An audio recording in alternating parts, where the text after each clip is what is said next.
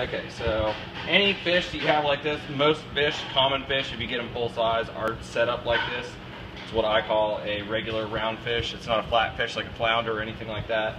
So the easiest way to break down anything like this size, larger than this, or even smaller than this, is the way that I'm about to show you right now. You pop up his pectoral fin, come down here, come straight up until I meet with his vertebra right there that runs obviously all the way down the fish. On the opposite side, do the same thing. Cut down through there, get to where you've met that vertebra, and then pop right through it. So now you've taken his head off, easy as can be. The next thing you want to do is check and see where you're at on the fish. So you pull him up and you can see right here where his vertebra is.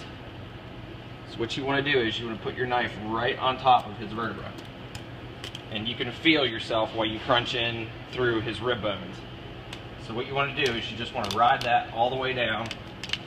When you get here to the top, make sure you don't cut through that fin. You're doing the top fillet right now, so you want to ride over the top of that fillet. All the way down, get down to here, and you got to make sure you're aware of these two fins down here. Just take it all the way down.